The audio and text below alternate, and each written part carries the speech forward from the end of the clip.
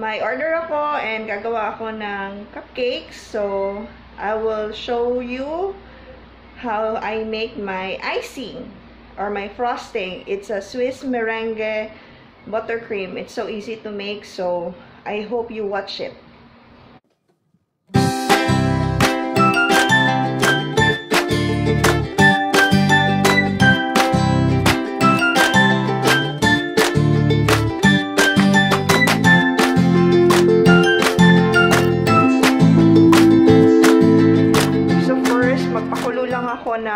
Hindi naman to kailangang kulo, pero water. Double broiler ang style natin, pero since wala naman akong ganon, so okay na yan. In a saucepan, mag-init lang ng water. Kailangan hindi masyadong marami para hindi mag-touch yung kumukulong water dun sa pinaka-base ng bowl na ipapatong natin dito. So, ito yung una kong ginawa. Nag-separate muna ako ng egg whites sa egg yolk. Kasi ang kailangan lang naman natin is egg white para gumawa ng buttercream. Swiss Meringue Buttercream. Careful lang na walang maihalo dyan na egg yolk. Kaya pag may nahalo, ulit na naman. So, mas maganda, mas bago yung egg para buo yung egg yolk. Ito, hirap ako mag-separate dahil apparently yung napabili kong itlog hindi fresh. Kaya yan. Pero maraming sobra dyan na egg white dahil hindi ko pinilit na talagang lahat makukuha ko na egg white kasi baka may maihulog ako na part ng egg yolk dito. So, for my recipe, para mga nakaapat ako na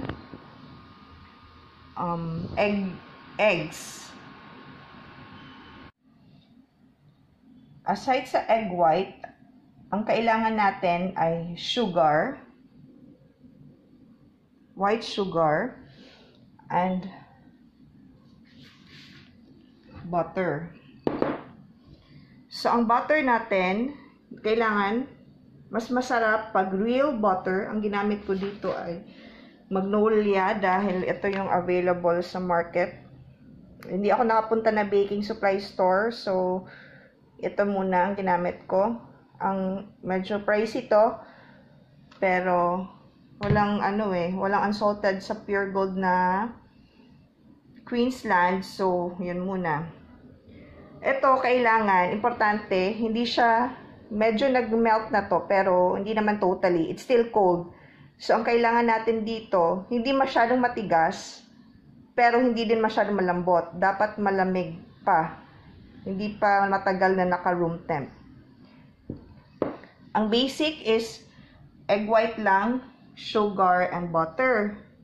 Pwede kang mag-follow ng rule na 1:2, 2:4. So, kung gaano karami yung, example, 100 grams ang egg white, 200 grams ang sugar, 400 grams ang butter. That's the simplest recipe. But, for this recipe, I'll be using a shortening dahil gusto ko mas stable siya. And once you use shortening, dahil hindi maganda masyado yung lasa ng shortening, dapat may confectioner's sugar. So, ipapakita ko yung procedure, pero pwede talagang itong tatlo lang na to ang gagamitin. I will add pala vanilla for more flavor. Okay.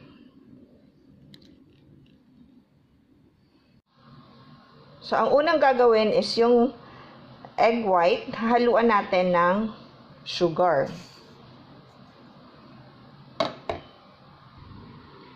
Ang gamit ko dito ay mixing bowl na para pag naluto na natin yung egg white and sugar, diretso na tayo sa mixer. Hindi kailangang kumukulo ang water. Okay lang yan. Basta, ang importante, ito okay lang dahil medyo hindi siya may ano pa siya, hindi siya talaga tatapat yung bowl sa water dahil may ano pa siya sa ilalim. Ito parang ano tawag dito? Hindi siya flat na flat.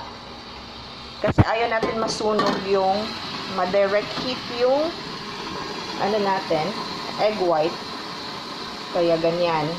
Importante, hindi masyadong mataas yung water para pag kumulo siya, hindi niya matatouch yung surface ng bowl or hindi madiretso na mainitan yung egg white natin. So, kailangan natin itong whisk and halo-halo lang natin siya.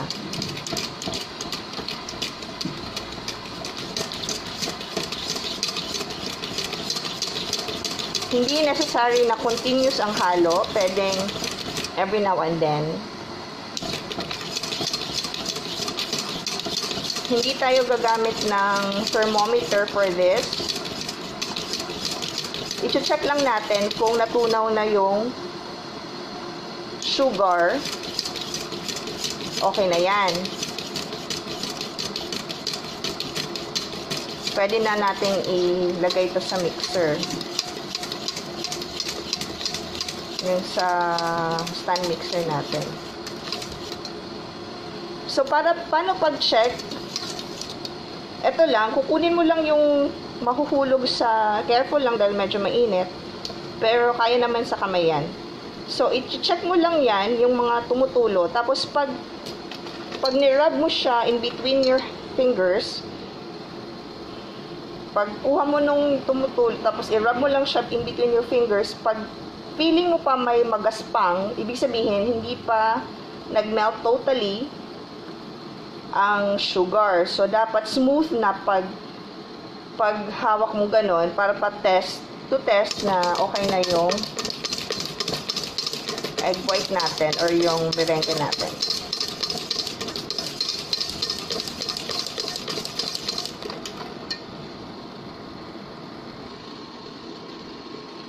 Chinek ko at parang may magaspang pa akong nafe-feel.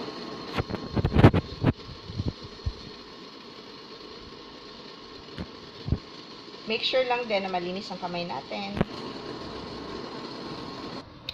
So, okay na siya. Parang ganito na ang itsura. Tapos, pag feel ko rin yan, wala na akong nafe-feel na magaspang. So, ibig sabihin, nag-melt na lahat ng sugar. So, pwede natin, i-mix na natin. Pwede sa hand mixer or pwede sa stand mixer. So, high ako, mga 8. Pag naghahalo ka ng butter, hindi mo kailangang mabilis. Up to 6 lang, pero since this is merengue, pwede siyang i-high.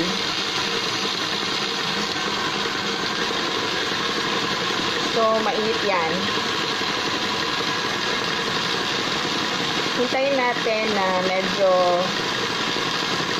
lumamig bago natin ilagay ang butter.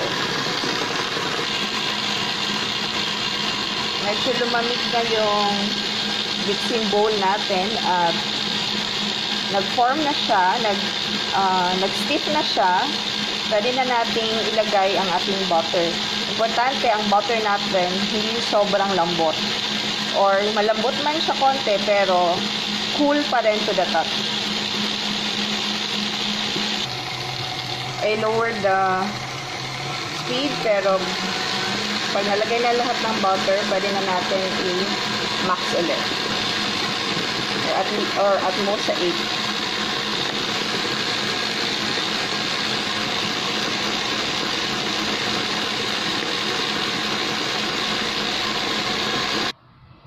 Stable na yan, pero lalagyan natin ng shortening para mas stable pa siya. Of course, with the Confectioners Sugar and the vanilla para masarap pa rin siya. Nasama ko na dito ang shortening, so medyo mas matigas na siya, mas stable na siya. And mix lang sa side ng bowl para lahat talaga mahalo ng abot ng whisk natin. Nilagay ko na ang Confectioners Sugar. So, dapat i-lower natin ang speed or else tatalsik lahat ng confectioner. Pag medyo nahalo na, yan, pwede na natin i-increase ang speed up to 6.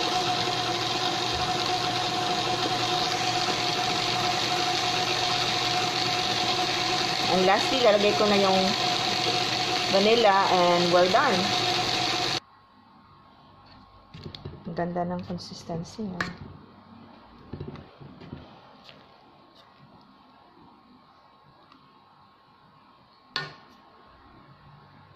Ginagamit ko rin to para gawa sa flowers ko. Kasi stable na to siya na recipe.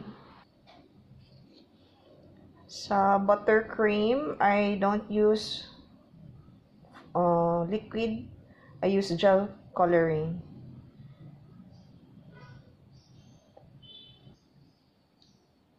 Lagyan natin ng konting arte ang ating frosting.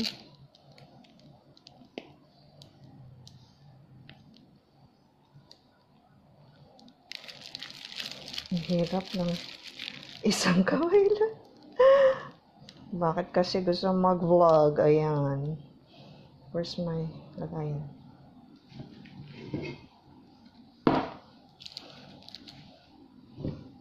Ayan, very helpful to para yung mga containers na yan para hindi masyadong mahirap maglagay ng icing.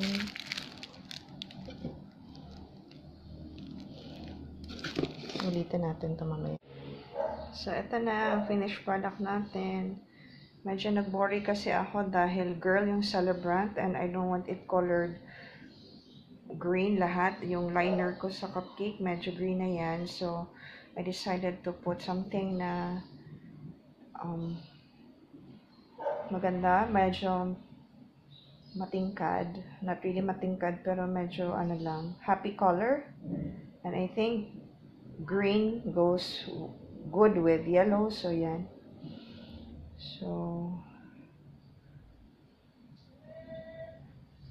I bought the toppers. It's so nice to make pastries nowadays. There are a lot of available suppliers for the toppers.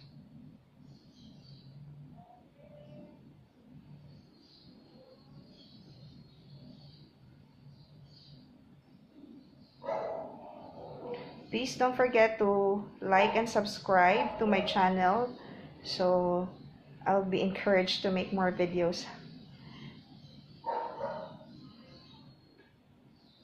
I promise to make more tutorial videos for you to help beginners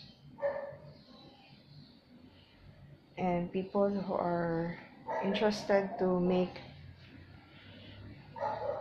baking as their side business or their alternative source of income, especially this time of pandemic. Thanks for watching. Share ko lang.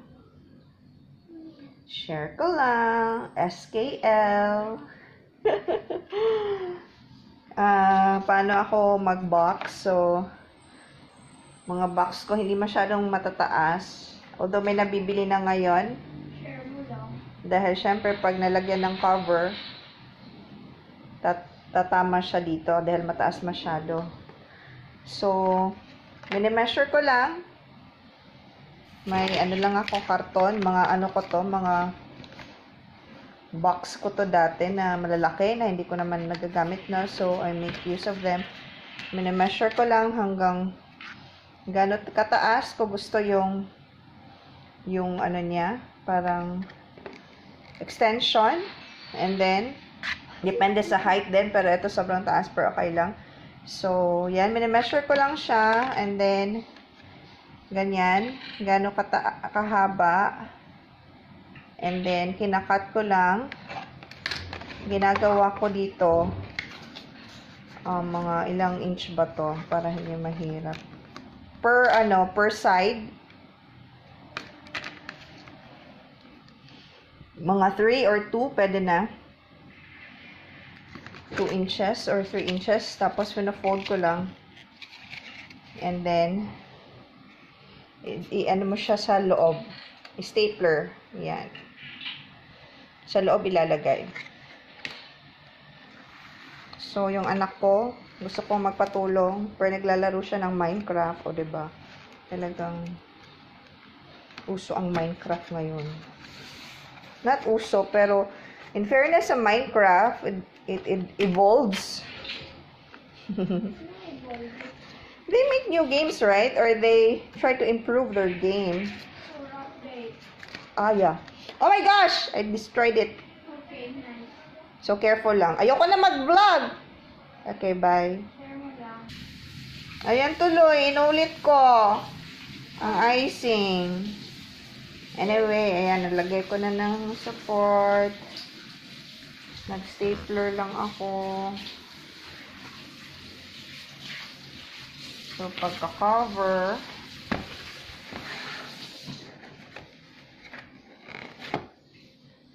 yan, lagyan na lang ng plastic dito. Before pala pag-cover,